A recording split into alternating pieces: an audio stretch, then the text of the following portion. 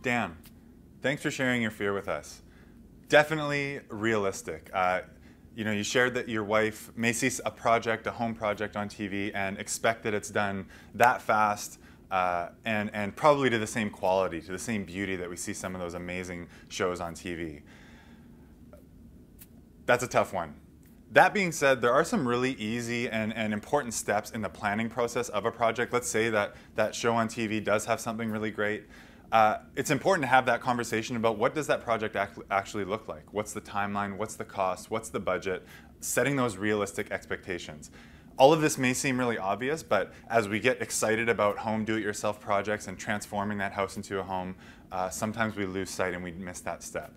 So it's okay to look at those projects on TV, those home renovation shows.